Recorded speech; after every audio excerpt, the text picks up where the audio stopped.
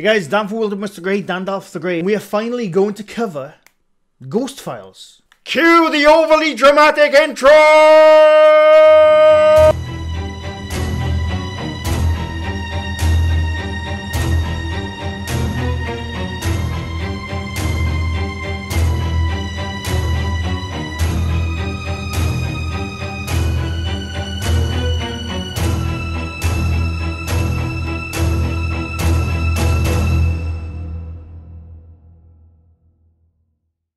This is a breakdown analysis of the Waverly Hills episode 1 of Ghost Files from The Watcher. For those who don't know, Watcher is the well, it's not. I was going to say continuation. It's not a continuation. It's Ryan Bergara and Shane Madej. Those two were on BuzzFeed and Salt, and they did ghost investigations. But Shane Madej is an ardent skeptic. Ryan Bergara is a full-blown believer.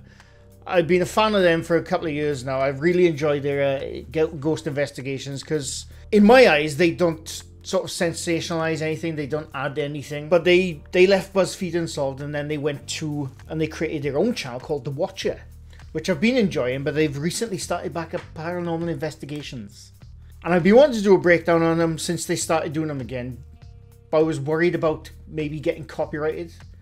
So I don't know, and you know, Ryan or Shane, if you ever see this, on the off little tiny chance you ever see this, I'm big fans, I really enjoy your stuff, so please don't copyright me. I'm not going to watch the entire episode now. I've seen it a couple of times, and there's a couple of moments I'm going to be covering. But if you haven't seen it yet, stop watching this video right now. I've linked it down below. Go there, watch, like and subscribe, and then come back and we'll see what we can see. For those new here, this isn't a debunking. There is some soft debunking and stuff on the fly, but this is mainly like to go over some of the stuff we might have seen in this episode and other stuff. I do other stuff as well, but like just try and explain what it is. But anyway, let's go. Row, row, row. I still got that song in my head after editing that bloody video. But anyway, we're not going to watch the entire hour of this video. I'm just going to go to certain points in the video and some of the stuff they found. We'll go over. Now, this first point where they're going to go over is a viewer submitted to them, not to me, EVP, from Deanna and Mark Erskine. And we're going to listen to the EVP first, and then we'll see what happens. One of the things that I submitted was an EVP actually captured my husband Mark. While our friends were posted up in the lobby, I decided to do my solo investigation in the morgue. I laid down on the body rack with my EVP recorder and proceeded to ask questions for the next 10 minutes or so. It wasn't until the following Oh, they keep getting complaints you can't hear the audio, so... day when reviewing our evidence that we discovered what seems to be the sound of a woman humming. Look at us tools. Gotta play my little EVP machine here.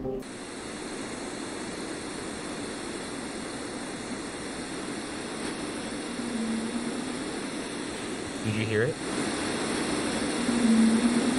So they get a hum. This viewer submitted EVP is like a... that kind of hum. And it's in the morgue, which Ryan and Shane are going to be in right now, and they hear something. So obviously Deanna sent us an EVP of a lady humming in here. Yeah. See if we could get that to happen again. Take it away.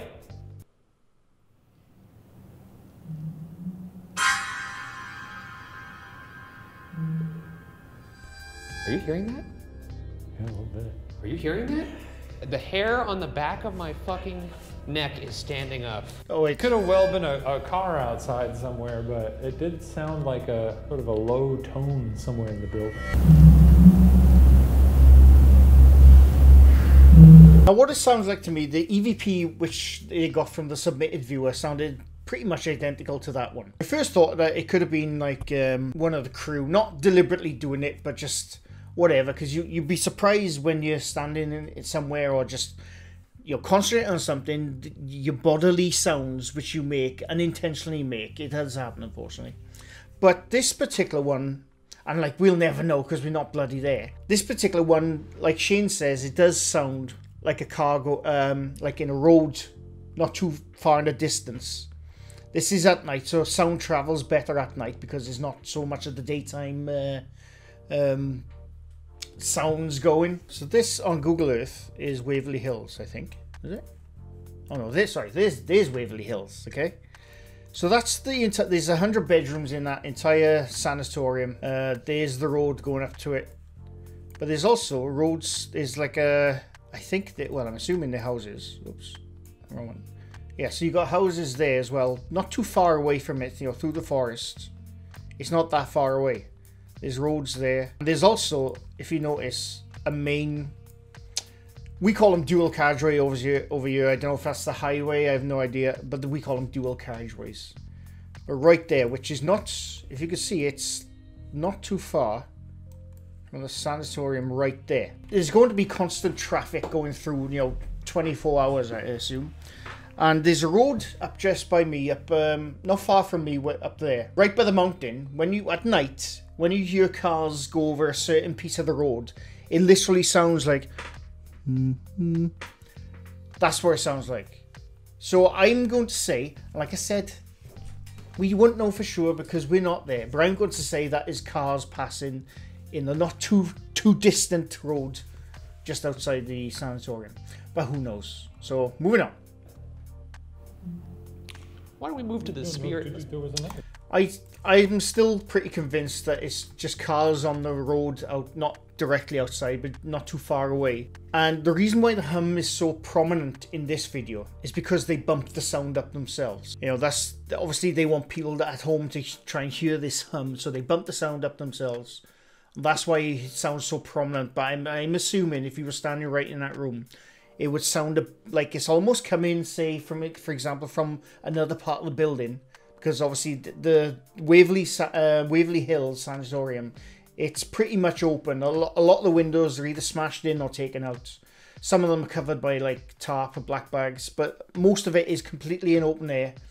And, you know, sound travels in that kind of thing. So I am assuming if you were in that room, and because apparently this humming only happens in that room, or like when you're in that room, and it usually sounds like it's distant in another part of the building, I'm gonna say it's that little dual carriageway just off the road, and it's cars passing, hitting a certain part of the road.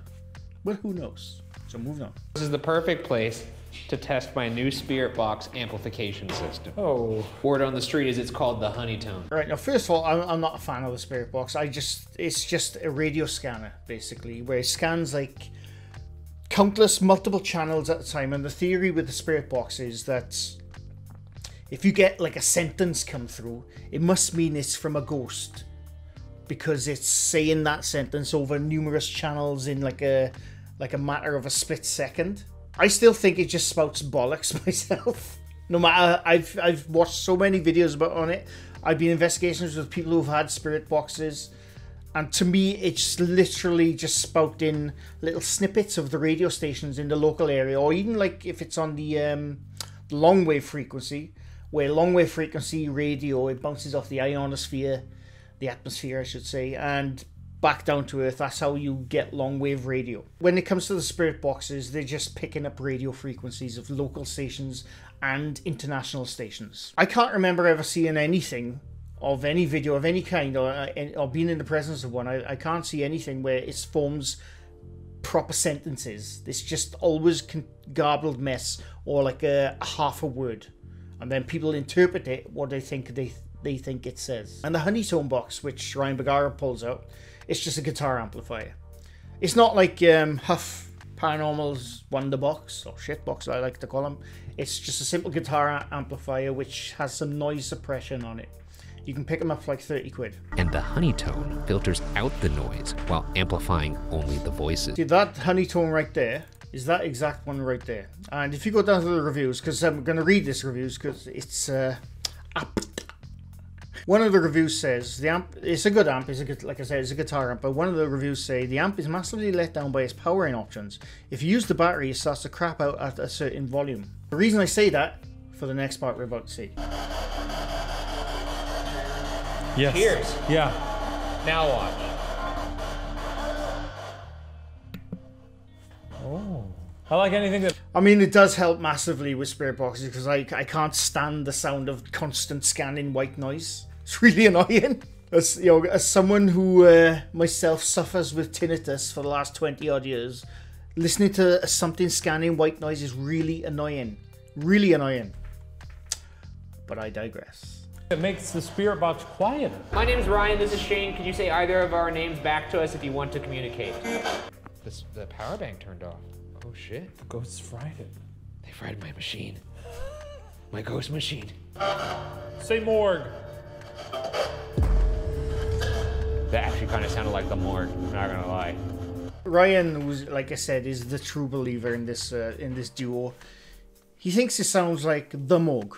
I generally cannot hear anything that word supposedly says. And I can guarantee, I've gone over this countless times in this channel, where if you watch like a video with someone who's putting up an EVP, if you watch it with your eyes closed, and you try and think what that word is, I guarantee, I'm pretty certain, you'll get that word wrong to what they put up on screen. But once they put up that word on screen, you will constantly think, oh yeah, it does actually say that. That's the way these EVPs work, unfortunately. If you're there, it might sound like something different. But if someone puts the word up of what they interpret it to say, you are going to hear that word being said by the spirit box. That's the way our brains work, unfortunately. Now, the next part we're going to go over is a submitted viewer photograph of a supposed ghost. They took a photo when they were going around walking their investigations. So we'll go and have a look. We were walking around on the second floor when I got serious chills. Like, the hair was standing up on my arms. My mom and I had been taking pictures the entire evening, and it wasn't until later I was showing them to my friends, and one of them was like, hey, what's that? So when we brightened up the picture, I was totally freaked out with what we saw. Is this the face of a former patient on the Sunport? Now, one thing I will say about this, as you can tell, the photograph is pretty much black and white. So I think I'm gonna guess. This is a guess. I wasn't there, but they were taking photographs in infrared, with an infrared camera, basically, like an SLS camera maybe, or what's it called? The other one, I can't remember the name of it. They're in this room, which is surrounded by windows. I'm not talking about Ryan and Shane. I'm talking about the woman who sent in the photo. They're in this room. They likely had like phones, cameras, all kinds of electrical equipment on them because they went there for a paranormal investigation. So I'm going to say it was a reflection in a window of either an IR sensor they had, or like on their phones or camera, whatever, or whichever equipment. They might not be able to see with the naked eye, but if you look at it through infrared, you will see lights everywhere when it comes to like electrical equipment. It's the same reason you can see when you pick up a TV remote, when you push it, you can't see it, but when you look at the camera, you push it, you see the red infrared beam or band come out to the TV remote.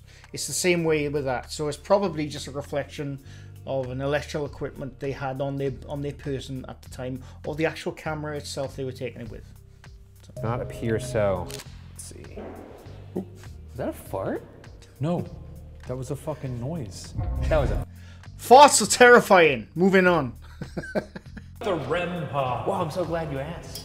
The REM pod creates its own circular electromagnetic field and will alarm when anything penetrates that field. I've been on an investigation with a group who had the exact REM pod, right? They set it down, like, as fair play to them, they made sure there's no electrical equipment around. There's sockets in the building, mind, and obviously there's wiring through the walls. Now I'm assuming there's no wiring in Waverly Hills. I mean, it might be. Well, no, actually, no. There is actually. Thinking about it, because you could see emergency exit signs in the hallways in various videos throughout Waverly Hills. So we know there's wiring through the. But the REM pod, I mean, technically, it does what it's supposed to do. Basically, it detects EMF, and like obviously, if you go near it, it'll start like breaking this little EMF field they got around the REM pod. But again, the other problem with that is that there's EMF all around you. No matter where you are, there's EMF bouncing off the Earth's atmosphere constantly, and it fluctuates throughout the day.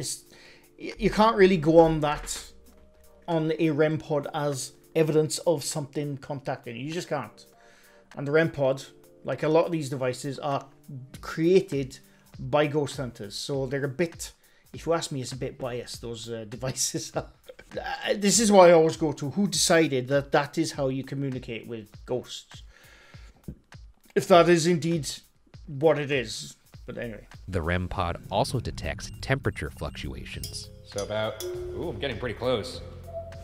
And again, going on the temperature fluctuations part of it, when I was with this team who had the REM pod, it was going nuts. The lights were flashing. They were like, they were coming on for temperature, they were coming off for temperature, they were going on, off. It was going nuts whether you were close to it or not. And I later found out it's because the batteries were dying in it. So there's that you gotta take into consideration as well when you're using a REM pod.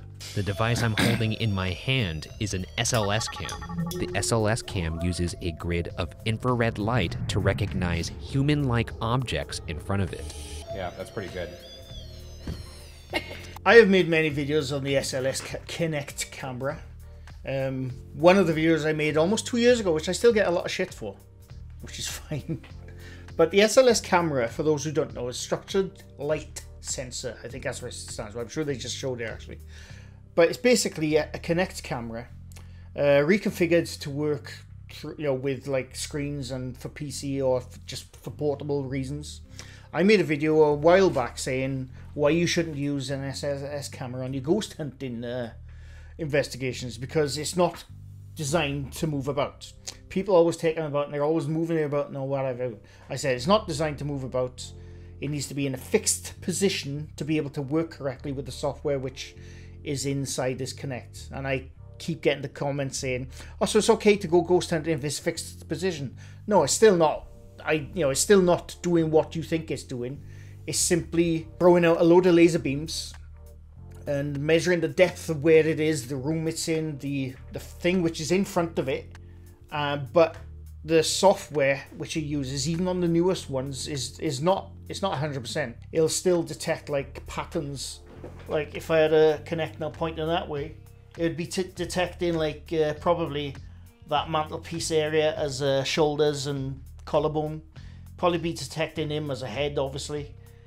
That's the problem with the SLS. It detects things which it thinks looks like a humanoid, but it's simply just detecting patterns. Obviously, if I was in front of it, it'd be detecting my body. But it's still just detecting patterns. It's not 100%, unfortunately. And don't come at me in the comments about Really Haunted. You should check out Really Haunted's Kinect stuff. Trust me, I've made videos on him many times over the last couple of years. It's pointless. Moving on. But in this particular episode, they don't actually see anything other than Shane's skeletal figure in the Kinect, so we're going to move on from that. Shafters. I was just snapping photos with my phone. I didn't notice it at the time, but went back afterwards and was having a look through, and this was the one that had the cleanest detail. Is this possibly the apparition of the ill-fated man who fell down the elevator shaft? Now, this particular picture, this is another viewer-submitted photo to them. And apparently the circle, what's being circled right there is like a supposed apparition. It just looks like a blurry, garbled mess to me. It looks like they were taking photos. They were probably like bump, bump, bump, bump. The photo, or this particular photo, is clearly in motion because nothing is in focus whatsoever. And that's going to happen. That's called artifacting. When even on the high-grade cameras, photographic like DSLRs or even SLRs, if you're moving when you're taking a photo, you're going to get that. You're going to get that. What exactly it shows, but there is like, I'm not saying you're going to get like that shape. Like any one of these shapes will just be a moldy, blurry mess. Photographic cameras are not designed to taken in motion. That's why when you're taking photos, taking selfies out with your friends at a nightclub sometime, and you're like that, you'll take about 20 photos probably. 2 of them will probably be good because you're moving your arm when you're taking these photos, and it's the same thing with this. They're taking a photo, it's just in motion, so you can't really see anything. And in dark areas, or inside dimly lit areas, I should say, when you're taking photos, the camera, no matter how good it is, if you haven't got a light source pointing at something, or if you don't use the flash, by the way, the flash always ruins things. But if you haven't got like some sort of light source looking at the area you're photographing in a dimly lit area, the CMOS sensor is going to try and interpret what it thinks it's looking at, and that's why you get a wobbly, garbly mess. I'm no expert on photographs, by the way. It's just my knowledge over the years of owning cameras and DSLRs and SLRs. So, but I'm not an expert. I'm an expert in nothing. Walk up to that thing and touch the bone, guy. We have another way to maybe communicate with them. What is this other way? We're gonna do something called the Estes method, or Estes method. Instead of using a speaker system for this spirit box, I'm gonna be the speaker. So I'm gonna put headphones on that are noise canceling, and I'm going to say whatever I think the spirit box is saying. Meanwhile, you're gonna be asking questions that I can't hear. And if you hear a response that's compelling, pretty good. Now, the first thing I will say is I'd never heard of this Estes method before until I watched this episode, and I had to look it up what it was. And basically, like they say in the episode, someone puts noise-cancelling headphones, which, by the way, I have the exact same headphones that Ryan got on right there. They're Sony ones. They're pretty cheap. They're really good, but they are not noise-cancelling. As far as I'm aware, they're not noise-cancelling, but they are good. But the Estes method is basically using the spirit box, but someone listens to it and just spouts out word. But again, the problem with that method, I suppose, is the person having the headphones on, again, you're just going on their interpretation of what they think they're hearing, and they spout the words out. But yeah. I'm talking to the spirits now, and you can use my little buddy over there as a antenna. What's your name? Incredible. Bit cocky. What are you doing? Scare me. Scare you? You're a ghost. You should be scaring me. Typically how it works. Do it. Okay. Okay. See, and this goes on for the next couple of minutes, and like I said, it's just down to the interpretation of the person listening to the spirit box and what they think the words are saying. So you can't really go on that. You hear that? He wants to believe. I do want to believe. I want to believe too. And then shove him right through. On our way to the next room, this happened. This is the third floor right here. What was that noise?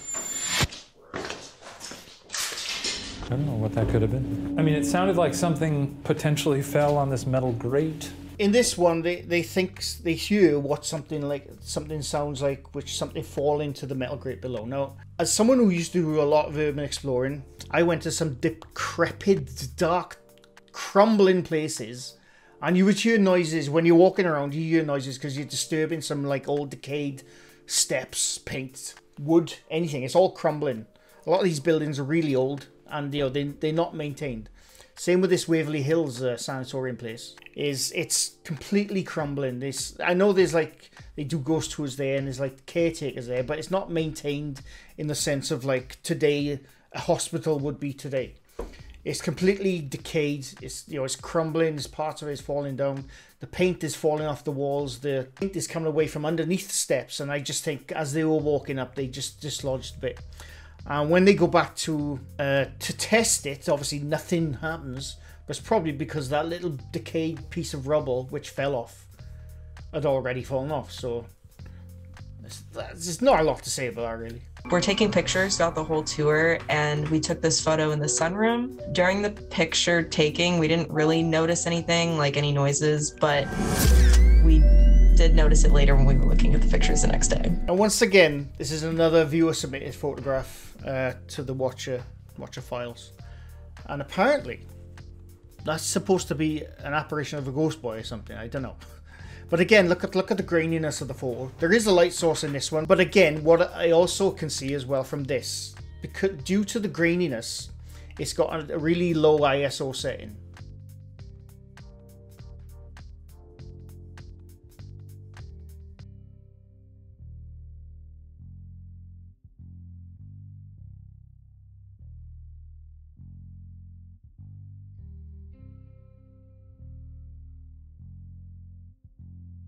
The ISO setting is not quite correct, or is just not working good enough to be able to take photos in such a dimly lit area. Even though the flash was there, the viewfinder still has to find before the flash goes off to try and take a photo. I also think they zoomed in as well. I don't think they done it in post. I think they zoomed in with the camera and then took the photo, which again, if you zoom in with the camera, you're gonna get that kind of grainy artifacting. I just think the curb of the doorway there is probably decayed paint right there, and on the doorway there's probably decay. I don't think that door's there now. I think there's probably decay or paint on the doorway, and it just coincides with each other. And the camera with taking the photo, because like I said, it needs the proper light to be able to correlate the information it's looking at to give you a decent picture. But in this case, because of the dim lights, It just melds the dark shadows and black and browns the paint into one. So we cameras work, people. Yeah, I think we ought to. Why don't you go by yourself? Huh? Timmy? Huh? You heard that, right? I did. Now that click, if you listen to it in headphones, that click sounds like it's right by them, but they look down the hallway. Unfortunately, I don't know which microphone, because I think they have a microphone down the hallway, or like a camera down the hallway, because you see a light down there a few times throughout the episode. But I don't know which microphone picked that click up, or it sounded like something dropping or whatever, or maybe a shuffling of the foot. It could have been them, because in this episode, like I said, it sounds like it's right by them, but they look down the hallway. So I don't know about this one. So moving on. Later in the night, our stuffed bear device programmed to ask pre-recorded questions got this response in the Timmy Hall. Can you finish this?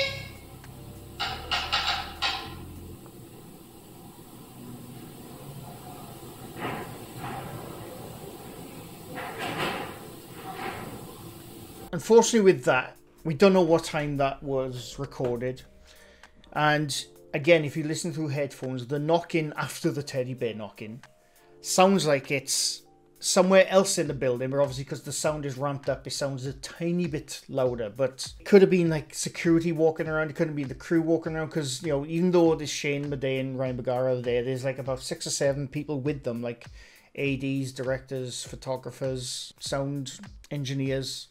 So there's a lot of people there, even though they're walking around trying, you know, I'm sure they're trying their best to be quiet when recording, but you don't know when that was we don't know when that teddy bear one was recorded, unfortunately. So it could have been anyone walking around in some of the other rooms, or even downstairs, because like I said, this Waverly Hills is pretty open with windows and what have you. So On the 5th floor, while the tour guide was explaining all about Notorious Room 502, I was feeling something strange in room 504. So I took a series of photos from the doorway, and the next morning, I was pretty shocked to find this unexplained shape.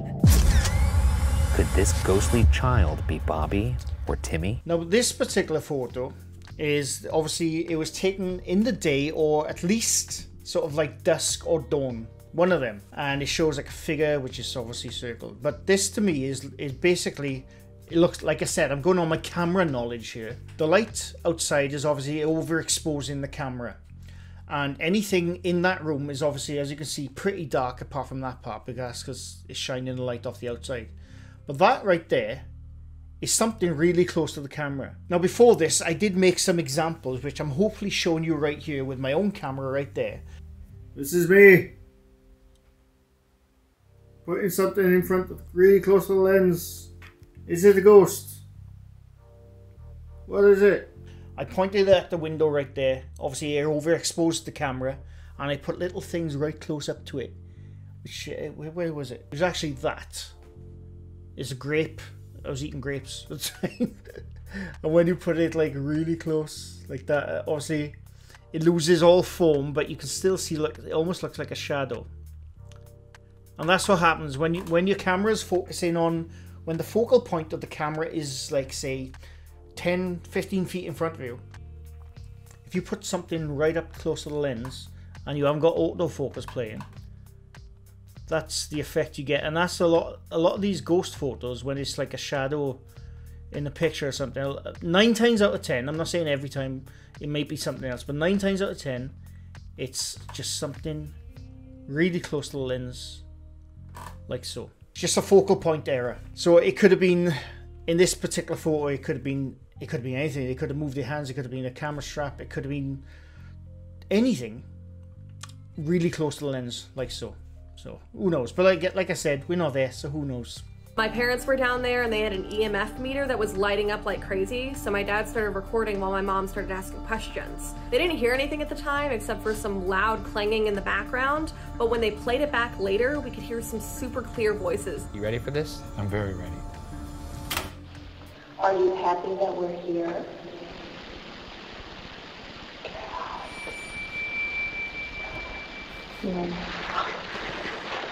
Will you talk to us again? I would love for you to make this light up again. It's pretty fucking good. There's actually another EVP clip there. Is there anyone want to talk to us? It's lighting up, Is there someone that wants to speak to us? Yes. Can you make a noise? Can you try really hard to make a noise? When I was watching this a couple of weeks back when it first released and this part played, Shane's face right there is exactly the face I was making as I was listening to it. He is dying to say, what a load of bollocks. He's dying to say it right there, because that's exactly what I said. Now, we weren't there, who knows, but to me, it just sounds like the people asking the questions are the ones going, get out. They're just doing it, you know, I think it's them. We'll never know for sure. But Shane is thinking the exact same thing that a lot of us were thinking when that particular EVP played in that episode. He is dying to call bollocks right there, but I think he's just being kind in this particular episode because, yeah. Ovulus takes environmental readings that spirits are said to manipulate, such as temperature or electromagnetic fields, and converts them into corresponding words or phonetic sounds. I have a big problem with the Ovulus. I think I've covered it countless times in my videos. And like they just said there, it supposedly takes EMF and temperature changes and converts it into words. And this is how the ghosts speak. Again, now, the thing I always go to with this. One, how do they know? I'm not talking about them, but how do the people who would use this Ovulus, how do they know that is exactly how that device is supposed to work? How do they know? And two, it's a device, once again, made by ghost hunters. So that device is going to be a bit biased. It's pretty much on the same level as the necrophonic and the ghost tube, where it spouts out words. And it's basically an algorithm. Now, I don't know that for sure, but I'm willing to bet if there were some programmers out there who took the source code for those devices and looked into it, I guarantee it'd just be an algorithm which just randomly spouts out words. In fact, I put money on it. And the words in these sound banks are never like normal words. You won't find the likes of bread or Facebook or coffee. You'll never find those words in these sound banks, but what you will find in them is demon, pentagram, run, hot, cold, fear. You'll find all the kind of words which provokes an eerie response when you hear them.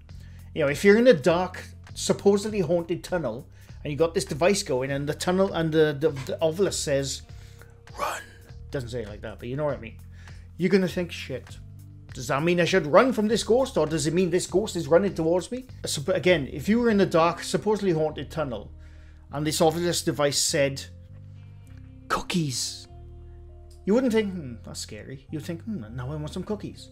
So that's why these sound banks on the necrophonic, ghost tube and the Ovulus, they only have a specific bank of words to sort of provoke an eerie response. Am I 100% on that? No, I'm not, but you work it out. Before we get to the final one, I just realised I accidentally skipped another viewer submitted photo, so you're going to have a quick look at that now. Oh yeah, she chilling. I was on the 5th floor at Waverly and we had gone into room 502. My chest felt very weird and tight in there, and a lot of my friends shared that same sensation. And we went into the room next to room 502 and I took a picture like going through the doorway out into the hall. And I didn't see until we got home, but I had captured a figure standing where the nurse had allegedly hung herself. Now this particular one, I genuinely don't know. She did say she was there with her friends, so it's like probably a couple of people there.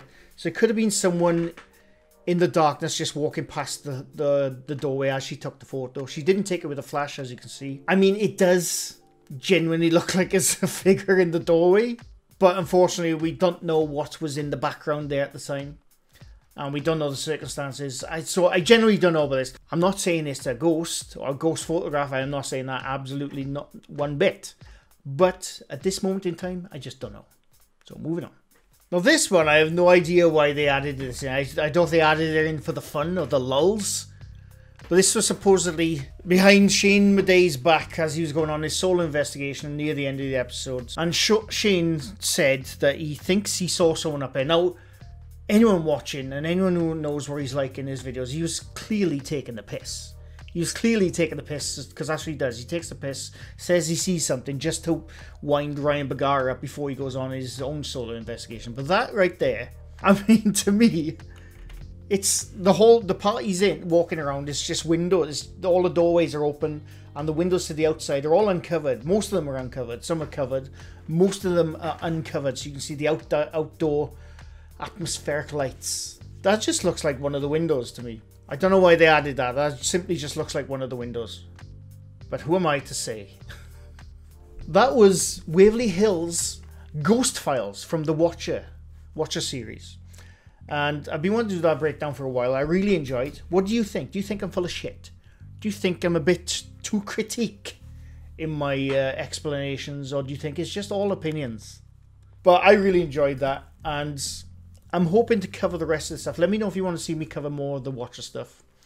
Ghost Files in particular. Because I'm big fans of theirs. I really enjoy this stuff. Because out of the clump of paranormal on YouTube, it's them and like maybe 3 other channels, which I think are genuinely just, 1, having fun, and 2, they don't add stuff. I genuinely don't think these two added anything, because they have a reputation to uphold. I really enjoyed it. And that was my breakdown analysis.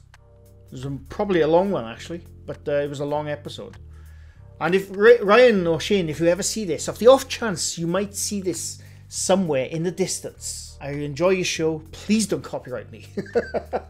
But anyway, I hope you enjoyed. Leave a like if you like this video. Leave us something new to my channel. I do this quite often. And that's it. Thanks for watching, and bye for now. I don't know what I'm doing with my eyes all of a sudden.